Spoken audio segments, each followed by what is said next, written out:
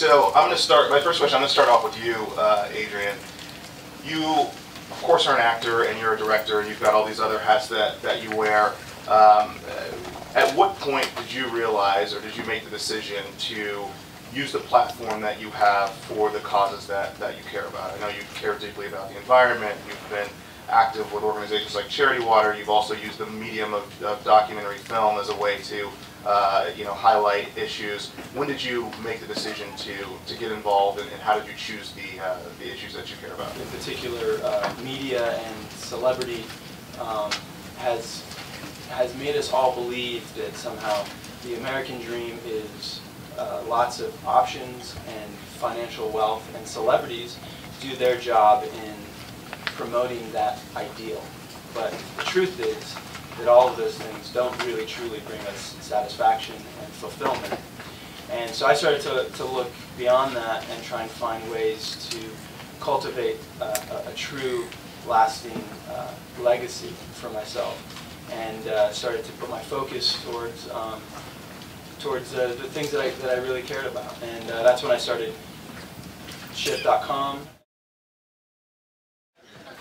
So this is such an important discussion, and I want to thank each of you for participating on it.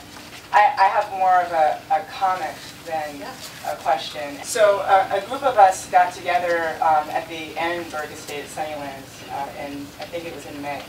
And we were discussing this notion of art and social change, and art and celebrity and entertainment, and its role in society, and its role in continuing to push for the kinds of values we would really like to see expressed. And we put together a statement over a couple of days, which I think is actually worth sharing in this particular audience. It's very short. It's entitled An Invitation, and it's on the Annenberg Sunnylands website as well as posted on Creative Time. Culture permeates all. It is the ground for all social formation, from the food at our table to our economic and political systems. In a world marked by multiple crises, resulting in isolation and exploitation, each of us has a stake in and a right to create our personal and shared futures. In this context, the value of the arts goes beyond mere economic terms. It is not only about making things, it is about making things happen. It is not just about production, but about process. Art lives in the world, and not just in what it claims as the art world or the creative world. Against all boxes and labels, it appears everywhere and defines itself. Creativity has no limits. Art has the power to move our imaginations and bodies, transforming the emotional and physical spaces we share. It has the power to build and transform social relations and to bring about equity and justice. It is not marginal. It is essential to bettering our lives. In these times of uncertainty, it is possible to say that we are all artists now, and we all have the creative power to make a better world. We pose this question as an invitation: what if? Now, the reason why I'm sharing this is because there has been this tendency, especially over the last couple of decades, to marginalize artists and entertainers as not having a significant or real voice in these things.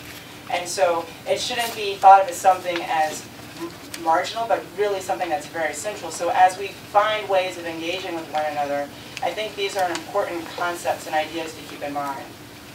So thank you also for letting me share I just want to say, that's our philosophy exactly at Shift.com. We are, art, culture, aesthetic experiences first, and sort of environmental well-being and sort of an afterthought. It's just sort of folded into those things that we all aspire to anyway. Right. And we've seen a lot of success in focusing on those things first and foremost. So the question is, we're trying to shift the narrative from success to significance. How do you do that? How do you take Hollywood and celebrity? Is it a one-by-one, person-by-person thing? My observation is, right, our kids are getting bombarded with 5,000 impressions a day.